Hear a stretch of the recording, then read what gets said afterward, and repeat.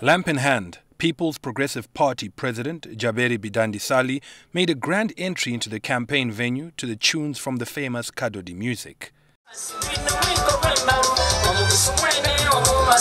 Bidandi Ssali assured the people of Soroti that he is the man for the job with a good reputation, adding that all that the incumbent President Museveni has done is to deprive the country of leaders. And don't vote promises, for goodness sake. Vote track record. You have not at any one time during that period learned of Bidandi Ssali being corrupt. Bidandi stressed that unlike Museveni, he is a man of priority.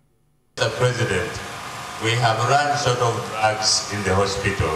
We don't have enough funds to pay civil servants. Your Excellency, we don't have enough money for all of that.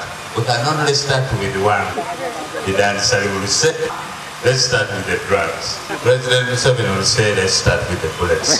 Bidandi also appealed to the people to stop singing Paka Last, adding that it is his time to lead Uganda. It is not in the interest of the people of Uganda.